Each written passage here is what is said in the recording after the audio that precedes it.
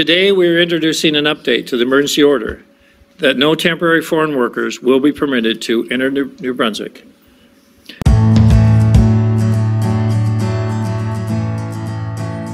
Hello friends, welcome back to my channel. My name is Wolo. I live in Winnipeg, Manitoba, and I talk about life in Canada and immigrating to Canada.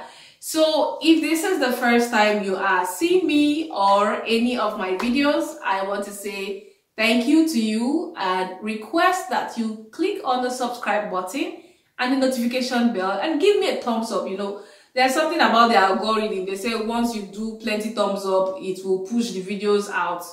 So guys, I'm begging you people, please, thumbs up. Do give me thumbs up. Anyway, I like to be goofy because, I mean, there's so much happening around the world. You just have to find something to make you happy. And unfortunately, I want to bring, will I say a sad news? I don't know whether it's a sad news, but it's something that was just announced last week, and that is for temporary foreign workers being banned from coming to New Brunswick. I said New Brunswick, I didn't say Canada. Temporary foreign workers being banned from entering New Brunswick because of what is happening and because of the unemployment levels in New Brunswick. So you must have seen part of the video, and I'll be showing you the remaining part of the video, and then I will talk more about it. This change will not affect the status of any temporary foreign workers who are already in New Brunswick. Under normal circumstances, we welcome foreign temporary workers in our province. They play an important role in New Brunswick's continued economic growth. But right now, the risk of allowing more people to enter the province is simply too great. I spoke with Deputy Prime Minister Chrystia Freeland about this just last night. I appreciated her quick response to my request for a meeting and her willingness to hear my concerns. We are in a good position in New Brunswick. We've worked hard, and so far we have been very successful in containing COVID-19. I am committed to keeping it that way, and I won't apologize for protecting New Brunswickers. I explained to the Deputy Prime Minister that we have approximately 1,500 temporary foreign workers in New Brunswick right now. Like the rest of our population, many are unemployed at this time. I've asked for the flexibility to be able to offer them jobs in different areas of the province, including seafood processing plants, and she's committed to looking into that very quickly. We also spoke about the lobster season, including the current low prices and the market conditions. It's important to protect our food supply and our supply chain from coast to coast. We know these plants need to keep operating, and we know they want to do it safely. We are committed to working with our processing plants. We know they have a core workforce that can support opening at various capacities.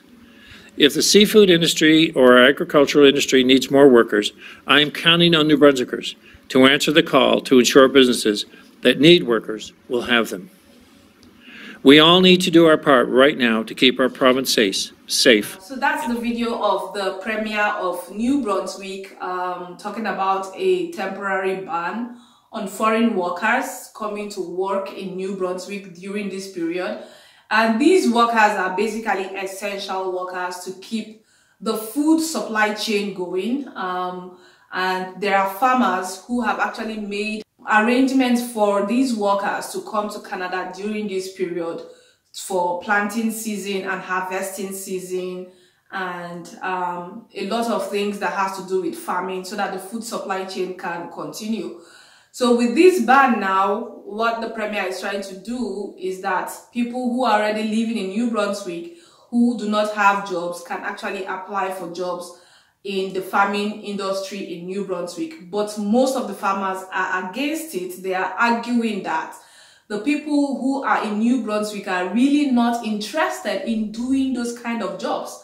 So that's the situation you find in Canada, where temporary foreign workers actually come to work in Canada because there are some jobs that some people are not willing to do. And the employers have no choice but to look for workers outside of Canada to come and do these jobs.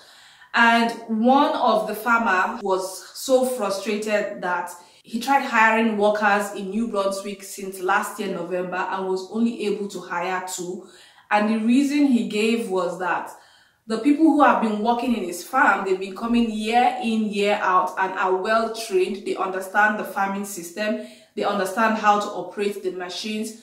And it's going to take a longer time to train new people to start learning how to farm and how to use the machines to farm, especially when they are not really interested in that kind of job. So they have that argument there, and they are in discussion with the Premier of New Brunswick to see how that ban can be relaxed so that temporary foreign workers can come into Canada.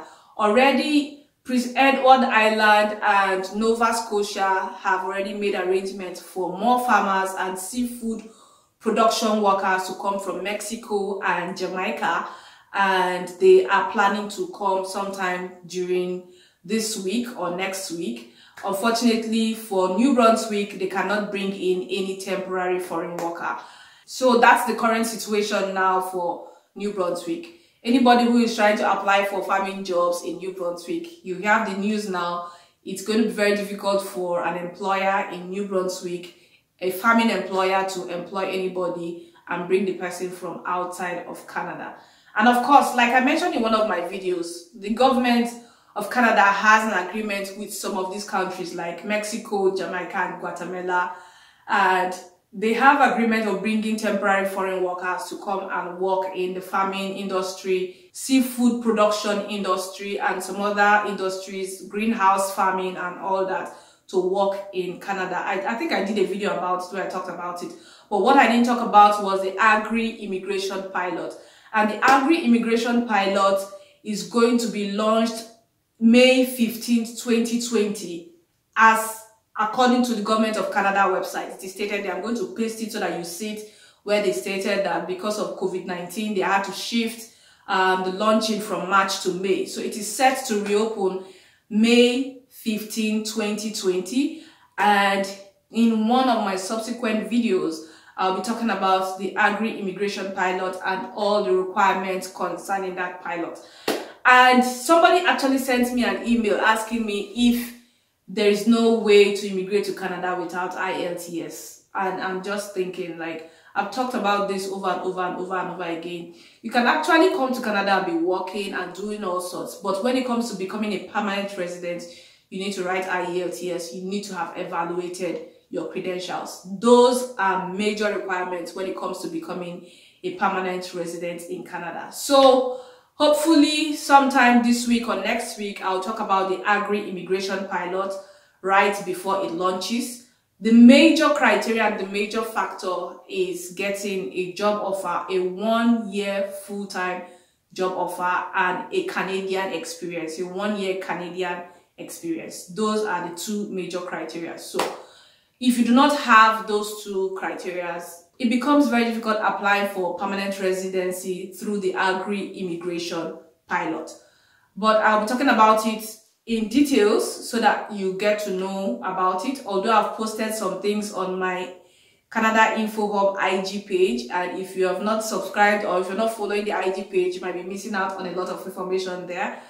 Because it's fast to quickly post there. Then creating video, editing, uploading, it takes a lot of time. So most times, once this information just comes, I just post it on the IG page. So please follow the Canada Info Hub IG page and stay updated. Thank you so much for watching, and see you in my next video. Bye-bye.